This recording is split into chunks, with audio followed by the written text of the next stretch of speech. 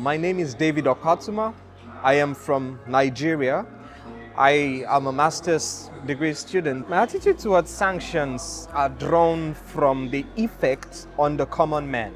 Russia is a country that is inhabited by not just Russians, but a score of foreigners who live, who study, who trade, and conduct business in Russia. The sanctions, however, have made it extremely difficult. Students are now struggling to eat because family supports cannot come in as usually or through channels that are efficient, and it has gotten a little bit more difficult for people who do not earn locally or have work.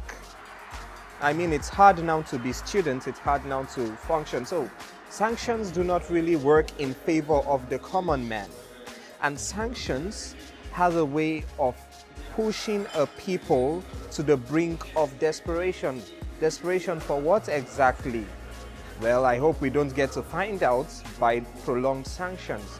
But beyond all of these, I just want to reiterate that the poor, the masses, they do not benefit from these, and there should be better ways to find solutions to global problems and not bring in things that will affect the masses.